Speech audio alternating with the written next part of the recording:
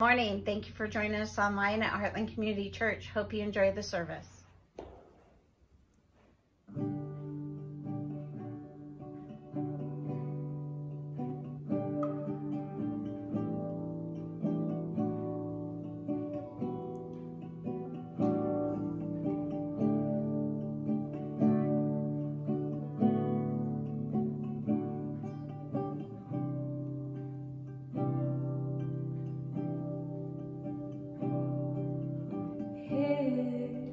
Jealous for me,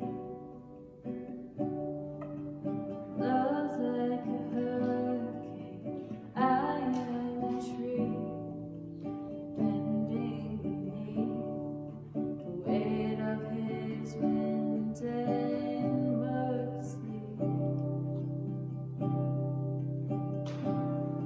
And all of a sudden, I am unaware of these afflictions eclipsed by glory. I realize just how beautiful you are. Your afflictions are for me. Oh, how he loves us so. Oh, how he loves us. How he loves us so.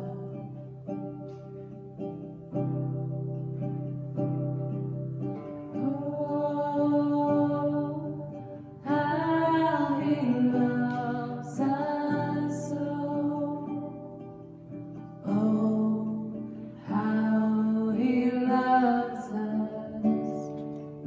How he loves us so.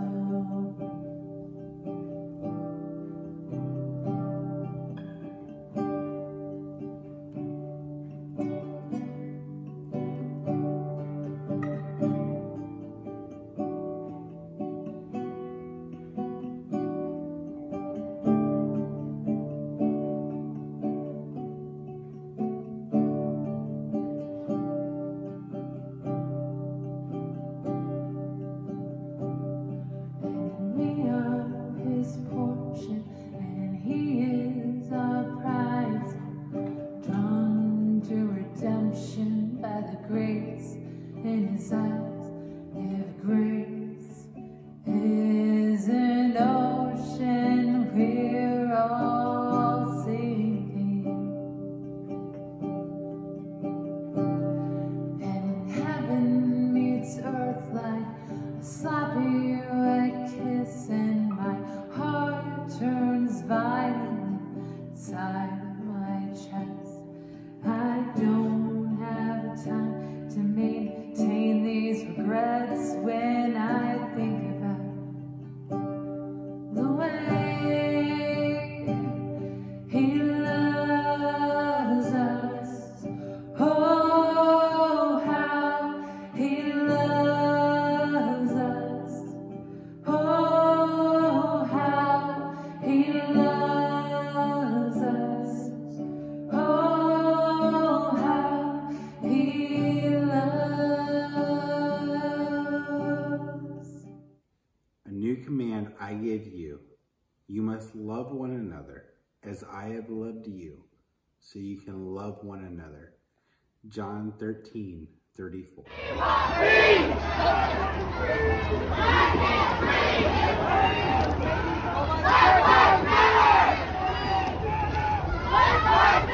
Good morning.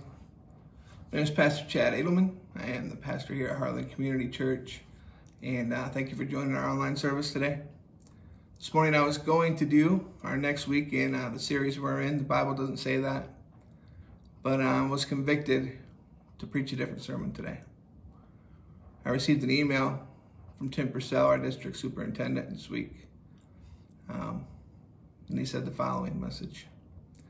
He said, by now you've read the stories and have probably watched the horrifying video of the death of George Floyd, which took place in Minneapolis. As awful as it was just the most recent in a long string of violent injustices towards people of color in our country lately.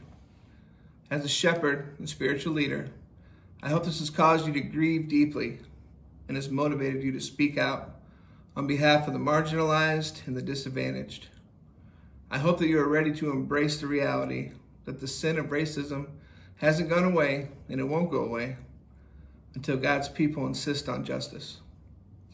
And I hope that you understand that we, evangelical Christians, who fight for the rights of the unborn, can't truly call ourselves pro-life until we value and stand up for all life.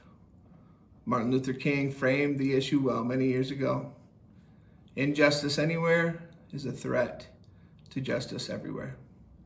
Whatever affects one directly affects all indirectly. Now, I had not seen the video at this time of George Floyd.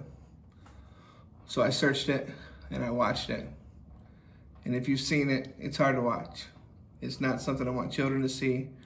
Or I was gonna put it on this video today actually, but it's too horrific. I just couldn't do it. But you should see it if you haven't, because it's something that each of us need to see. We need to open our eyes to the racial injustice that is happening every day in this country. So I'll post a link to the video, or just search George Floyd, and there's plenty of them out there, and watch for yourself. But after watching it, there's no justification. There's no excuse and no denying. And in my own opinion, this is a live video of a black man being murdered in the street by a white police officer. Maybe that sounds extreme. Maybe you don't like hearing your pastor talk this way. But if you watch the video and you can tell me something different, I would love to hear it. Mr. Floyd is arrested. He's detained, handcuffed, laid on the ground beside a car. He's not fighting. And the officer has his knee on Mr. Floyd's neck. Mr. Floyd is pleading for his life, begging for his life. He says, "I can't breathe. I can't breathe." And if you watch the video, you may feel the same way, because it'll take your breath away to see this extreme act happen in broad daylight in front of so many people. Bystanders, you can hear in the video, asking the officer to get off his neck, seeing that he can't breathe, seeing that he's killing this man. But the officer, with his hand in his pocket, kneeling on this man's neck, doesn't stop. He stays there for 5 minutes until Mr. Floyd is unconscious. And then he passes away right there on the street before the paramedics even get there. How can something like this happen? It's so obvious the officers were at fault. They were fired immediately that day. And that never happens. Usually there's a long, drawn-out process to that, a huge investigation. But that didn't happen here. It was so obvious that they were in the wrong. This should cause us to pause, that they were fired so abruptly. And there's no doubt their actions were violent and deadly, and they need to be held accountable. After watching this video more times than I should have, I was very convicted to address this evil in our society, even though I don't know how to start or where to start. I was just angry. We have a diverse congregation, and I believe we do love everyone, and we accept everyone here at Heartland. And we do reach out to people, and I believe that we're doing good things. We're doing good things here. But I know that we can do more. I know there's something else that we can do as a church, as a family. The thing that stuck out to me, besides the obvious mistreatment and murder of this man, was there were 3 other officers that were standing over Mr. Floyd during this time, while the first officer had his knee on his neck, and they didn't say anything. They didn't do anything. They were silent. And I was thinking, is that me? Is that us? seeing these things happen, knowing that they're happening, but choosing to stay silent about them. And after stopping and praying, this gut-wrenching truth came to light that I was one of those officers. I do stay silent. I do turn a blind eye. I see the stories on social media, on TV. I often pray for those involved, but I don't do anything. I don't look for a way that I can make a change. And I need to change that for myself. So one of the things I knew I had to do that following day, I saw there was a rally being held in Waterloo where we could all unite. And people of all races, all nationalities, all different beliefs, just standing in unity, in love, in hope, to stand out against this injustice, against this evil. And it was a small step, and more needs to be done. And we're going to find ways to make sure that we're involved in this, to be part of the change that we want to see. And I don't have all the answers, but I do know this. I know we can do more. I know we can do more. We can look for opportunities. We can contact people that are fighting this evil every day. We can join them. We can do more. We can't turn a blind eye anymore to stories like that of George Floyd. We are choosing not to love. God makes it very clear throughout the Bible. Oppression, inequality, favoritism towards a person or a group of people based on their skin color, nationality, gender, beliefs is unacceptable. And it is a sin. It is evil. It must be addressed. So today we're going to confront the sin of racism in our communities, our state, nation, our world.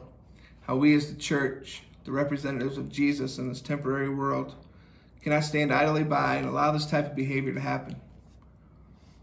I know it's not a soft and comfortable sermon this morning. It's a difficult topic, and it's not talked about in church that often, although it should be. We claim here at Heartland to be a dangerous church that is willing to risk everything we have to reach anyone we can. Our mission is to confront evil and injustice in our community, break strongholds of the enemy, to offer hope and light to those who are trapped in darkness, and we do this through the life-giving power of the Holy Spirit that lives in and through us, a gift given to us by God through the sacrifice of His Son on the cross, a gift we didn't earn and we don't deserve, a gift we must offer to others. We cannot call ourselves the light of the world if those who need us most cannot see us, cannot hear us. To quote Martin Luther King again, the ultimate measure of a man is not where he stands in moments of comfort and convenience, but where he stands at times of challenge and controversy. And I think this is a great advice and a great message for the church. Martin Luther King Jr. is a man I have deep respect for many reasons. The first is the way he loved people. If you listen to his sermons and you read his many famous quotes, he wasn't dividing people in an attempt to call out racial injustice. He didn't have an us versus them mindset. He simply called out and shined a light on evil, on sinful behavior. His dream for all mankind was unity. He wanted people of all nations, race, genders, etc., to be equal and to be treated the same. And it reminds me of the same way Jesus lived. He wanted that same thing, unity among the people. John 13:34 and 35. Jesus says, "A new command I give you, love one another as I have loved you. So you must love one another. By this, everyone will know that you are my disciples if you love one another." 3 times in that short scripture. The most powerful scripture, the biggest command Jesus gives to his church. Love God, love others. not once, not twice, but 3 times. This is how the church is to live in this temporary world. This is how we treat people, all people, with love and compassion, with grace and mercy, with forgiveness and reconciliation. As I have loved you, that's what Jesus gives us as a foundation and reference point to how we treat others. We love each other like Jesus loved us. So who does Jesus love? Well, let's look at Galatians 3:28. There is neither Jew nor Greek. There is neither slave nor free man. There is neither male nor female, for you are all one in Christ Jesus.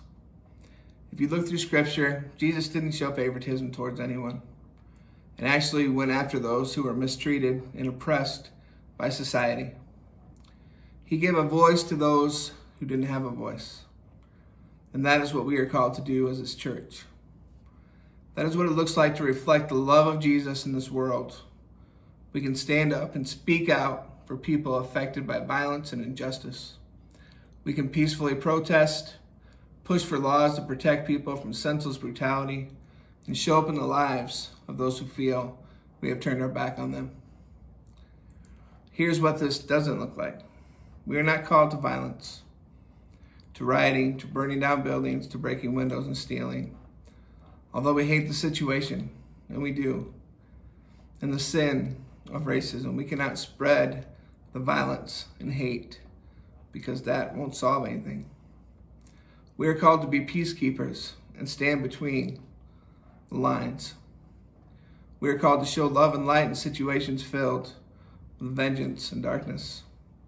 We can start by speaking out against the unfair and devastating treatment of others. We can stop avoiding tough conversations and shed light on things that we have tolerated for far too long as normal in our society. Not everyone will listen, and we may lose friends or family members that feel there is no reason to get involved. But nothing worth having comes easy. Some of these things are worth fighting for. And Jesus spent His time on earth as an example of this. He confronted traditions and false teachers. He gave His life to defend and save people that were treated like second-class citizens. I know because I was one of them. You know because you were one of them. Lost in your sin, doing what you wanted, trapped in darkness and a cycle of destruction. When Jesus came and you experienced Him in your life and you gave your life to Him. Once controlled by our sinful nature and blinded by the lies of this temporary world and the enemy. But He came into that dark, desperate place to show us the way out. We need to go into those same places. The same places for others, for people, for all people. I want us to be the light of the world. The light the world needs right now. Let's show the love of Christ to everyone we encounter. Let's speak and stand up for those that feel their voices have been silenced. Let's love one another the way Jesus loves us. One last quote from Martin Luther King. Darkness cannot drive out darkness. Only love can do that. Only light can do that. Hate cannot drive out hate. Only love can do that. Now is the time for the church to shine. The light of love of Jesus in places consumed by darkness and hate. Let us pray. Dear Lord, thank you for this day. Thank you for your message. Thank you for convicting me, Lord, that I was one of those, like the officer, standing silently by, watching, not saying anything, not getting involved. Sure, I was praying that there would be peace. I was praying that the violence would end, but I was not putting myself into that situation. I was not offering help. I was not trying to be part of the solution, which made me part of the problem. I pray that we can all see where we fall in light of that. Are we watching? Are we silent? Is there something we can do? I guarantee there is. We need to change. We can't stand back and watch from the sidelines. We have to get into this game. Defend those who feel like they don't have a voice. Fight for those who are being oppressed. Fight against the sin of racism and injustice in this country, in this nation, in this world. Lord, please give us the strength to be the church that you have called us to be. We give you all the praise and honor and glory. In Jesus' name we pray. Amen. I love you guys. Have an awesome week.